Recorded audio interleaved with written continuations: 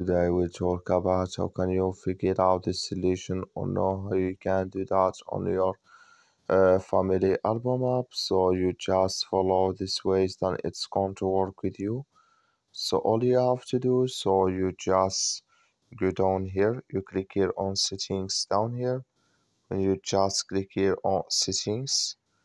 So then it's going to take you to this list. It's going to show for you like this. Then all you have to do now, you just go down here. So you keep going down here. Then you come here to family album screensaver here. You just click on it. Then it's going to take you to next step here. It's going to show for you like this. You go down. You just keep going down here. Then you click here on top here for screensaver settings here. Then here you select family album. You click here on previous here. So then here so then it's going to take you to find your screensaver.